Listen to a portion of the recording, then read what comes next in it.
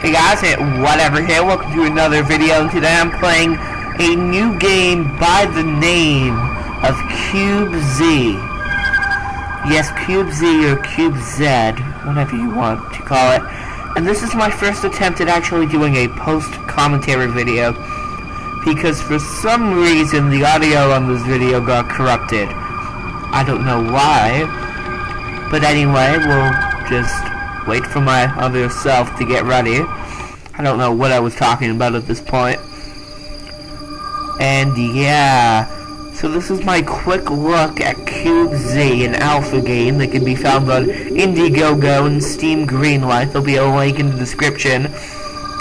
But yes, this is when I was messing around with the character creation screen, which is a new feature for the third alpha of this game. Took me a while to figure out what I was doing in the game, but that's alright. And yeah, this commentary might be like a bit off from the video, as I've never had to do this before, nor do I hope I have to do it again, as I don't like this. I don't like not being live. I don't know, just not my thing, I guess. So we're in the game now.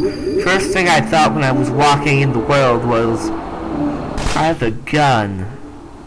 Yeah, I wasn't expecting to spawn in with a gun, but everyone spawns in with the exact same gun, I think. And you can find other weapons, essentially. I'm not sure, but it looks looks good, aside from the fact that zombies can spawn behind you.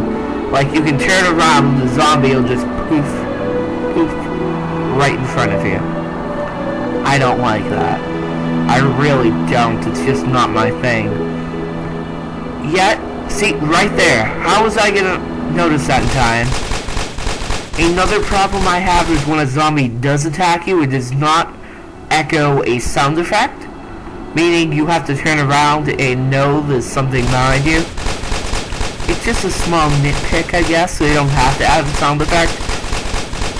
But it's just my opinion. There I die, so I go back in the game, which is something you're going to be doing a lot. This game also has multiplayer, but as you'll see later in the video, no one plays it at this time. Probably because it's not on one of the major internet websites yet. Hopefully it will be, as this game has promise. They said I jumped out the window without taking any damage. Kind of strange, but hey, whatever, you know. Okay, there I shoot some zombies in the head, and I like how, like, you can see, like, the brain and the guts, like, pour out of the zombie as you shoot them. Kind of like Loadout, I think it's called. It's a free-to-play game on Steam currently. It's similar to that effect. That, like, the bodies, like, start to, like, fall apart eventually. Even you start to look like a zombie yourself, which is kind of convenient. Actually, the zombies in the players really are exactly the same, besides the color of the skin. It's really, really strange, and yeah, I don't know what to say. Guys, you really don't want to see another one of these, post-commentary videos, as I have no idea what I'm gonna say. I guess I could script it, as I do script my Comedy Massacre videos. I'm actually pretty good at that. Though scripting a video game video is quite difficult, as you don't want. You missed my scream, guys. When I fell off the map, I was screaming. I was like, ah, my God, how did I fall off? But you didn't get. There I checked. Oh, I bit my tongue. Ugh. There I checked the multi. Oh, I'm bleeding. Oh God. That's when I checked the multiplayer, but no one was in game at that point, which is rather sad. As I would have liked to play with other people, I'm sure I could have got someone else on with me, but hey ho. I said that I might do another video with a friend or something. I don't know. There's another type of zombie that runs at you, which I only saw one of in this alpha testing. but yes. What else did I talk about at this point? I was saying that there's only one gun, but I later learned that there's more than one gun, and you have to craft them, essentially. That fire looks so realistic, though, doesn't it? I'm sure you guys agree with me that that fire is just fantastic. There, I'm getting, like, ganged on by all the zombies. Yeah, did I die there? Yeah, I did. No? Okay, I was wrong. I thought I died there. God, I cut my lip open. Good. Well then, I'm gonna keep going, because I'm not gonna stop my voice recording. At the same time, I'm watching the video over. I've never done this in my 4 years on YouTube, my, like, 5 months of making gaming videos. I've never actually did post-commentary. Also, I've never actually cut my lip open. There's things I don't like to do, and I don't want to do again. Also, I died right there. I think I said I'll play one more time, and then after this death, I quit the game and call it a day. So,